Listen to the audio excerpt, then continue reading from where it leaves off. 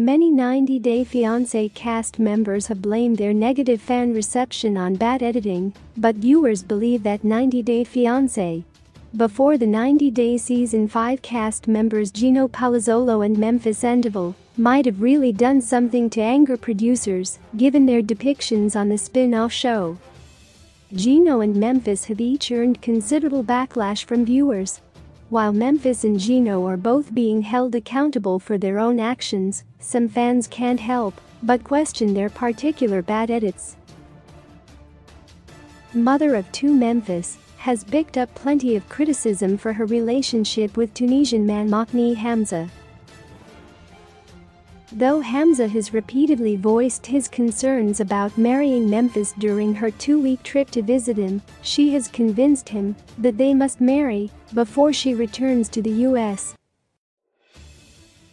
Many viewers dislike Memphis for her attitude, marriage pressure, and flawed reasoning. In turn, Gino has become a 90 Day Fiancé franchise villain due to his relationship with Panama resident Jasmine Pineda. Gino was caught sending intimate pictures of Jasmine to his ex, which then revealed that he used to pay younger women for company. Despite that, Jasmine decided to stay with Gino. As a result, fans took to Reddit to declare, "The TLC editors hate Gino. And we've all benefited from it."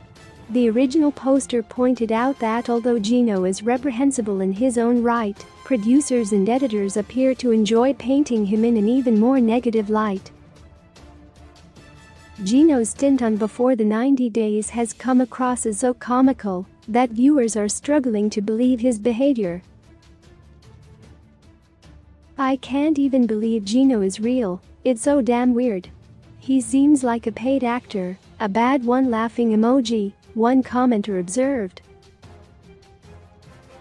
Examples of Gino's embarrassing editing include the camera zooming in on his questionable styling choices and him going through a dozen pens in his bag. Overall, it appears that Gino is being portrayed in a bumbling and incompetent light.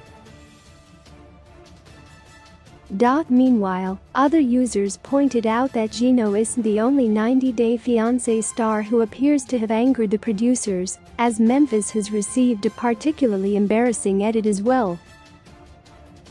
Many viewers were shocked that the editors left in the sounds of her in the bathroom while having an upset stomach. Not as much as they hate Memphis. "Every verbal flub she has makes the edit," one viewer commented in the thread. Other viewers noted that fellow American Ben Rathbun is also receiving a less than favorable edit this season. "They hate Ben too, playing sensual music while he changes then bringing up his shirt is inside out," another commenter wrote. While Memphis has been eager to agree that editing is to blame for her negative Before the 90 Days portrayal, other cast members have taken responsibility for how they come across on TV. Jasmine revealed on Instagram that she does not blame TLC or producers for airing her meltdown with Gino. Instead, Jasmine took responsibility for her actions and shouldered the consequences of her own behavior.